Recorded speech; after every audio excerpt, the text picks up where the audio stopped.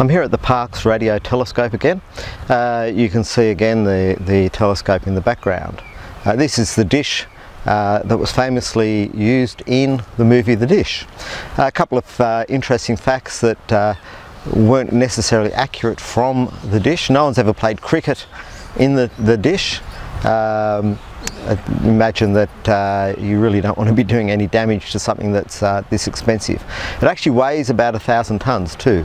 It's a pretty heavy piece of equipment. It can spin around 360 degrees. That takes about 15 minutes. On the day, there were quite a few factual things in the movie The Dish. On the day, yes, there were winds of over 100 kilometres an hour. The dish is actually rated to work in 25 km/h winds, not 100 km/h, but given the importance of the day, they decided that they would go ahead and use it anyway. The actual first few minutes of the lunar landing were actually through Honeysuckle Creek, not through here, and that actually had nothing to do with problems at this end. It just simply was that the moon was not in the right place for this telescope to be in use. So yeah, it's very fascinating. If you're out this way, definitely come and visit it. It's a fantastic part of Australia and it's got some fantastic history. So speaking of history, today I've got the Hazelwood 25-year-old, very much inspired by the 1920s. So I'll just read what's on the outside of the box.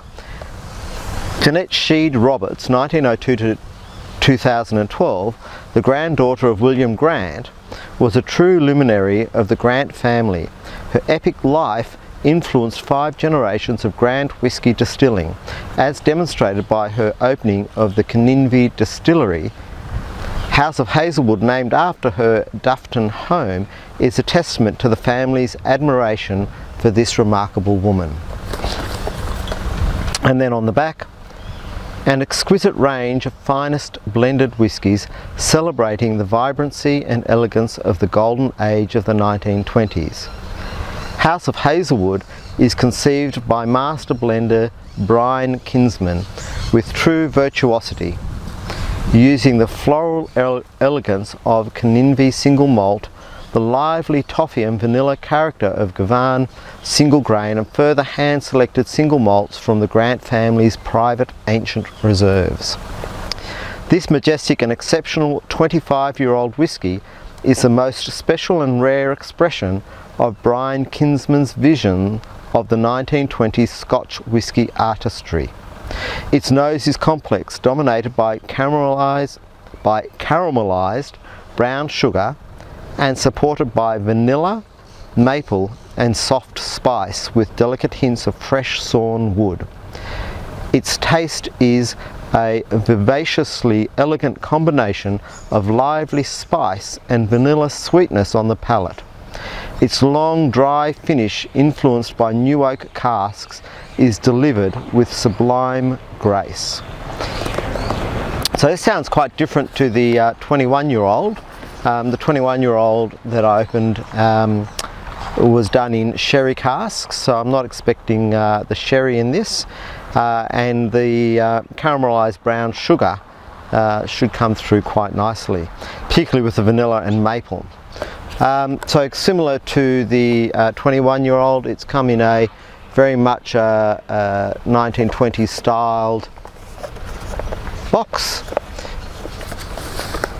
And similarly to that one, if I can get it open, you'll see that it's a beautiful bottle. This one actually has a little tag on the side, and similarly also, you've got a square box with cheeks down there to keep the bottle in place. This one, however, has a slip of paper down the side.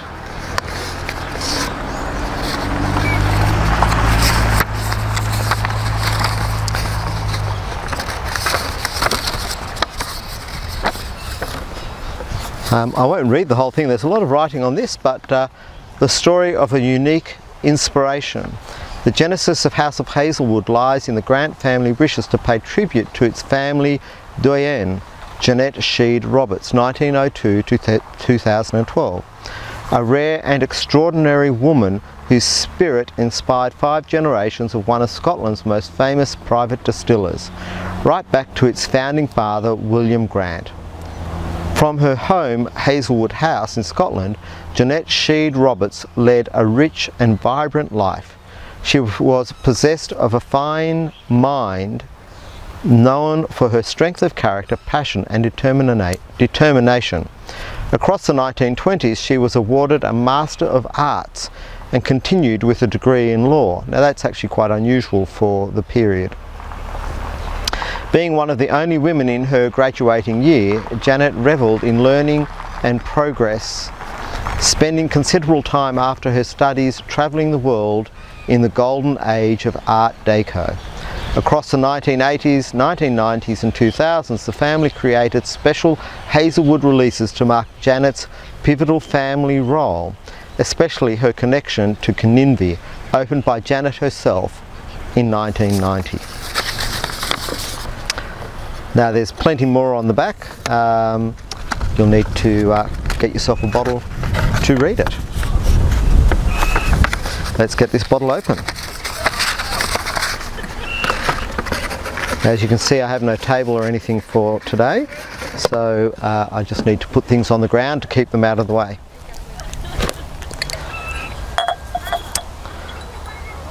So it's a corked bottle with a glass top. It really is a beautiful bottle to be drinking whiskey out of, or pouring whiskey out of, to be probably more accurate.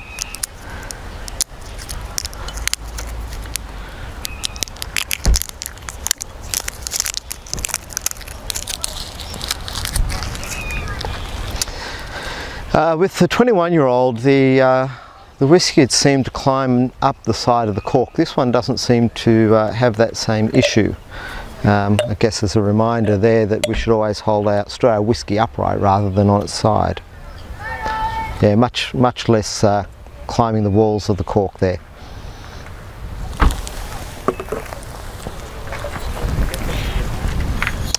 Okay, well, let's get a tasting going.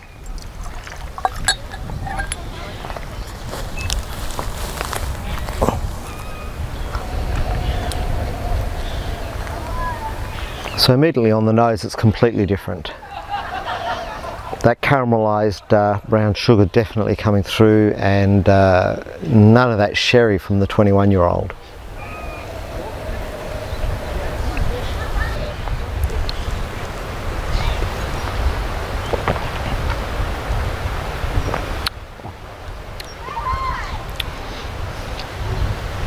That's completely different to the 21-year-old. That the caramelised brown sugar, again, it's not overly spicy, which is quite nice. Some people really just don't like that spiciness in whiskey. And the very long lingering woody finish. Vanilla's the whole way through of it. And it's very, like, if I actually had to pick between the 21 and the 25, I'd be picking this one. This is a really nice whiskey.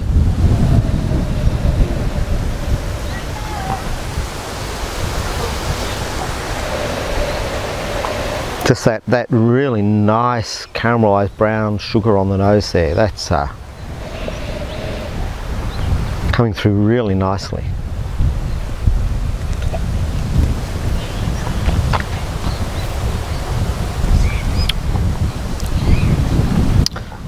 And just those gentle spices.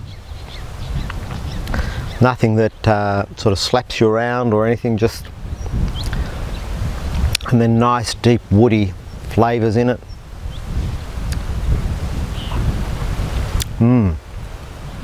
No, this is definitely, so if you can get your hands on this one, definitely. Cheers.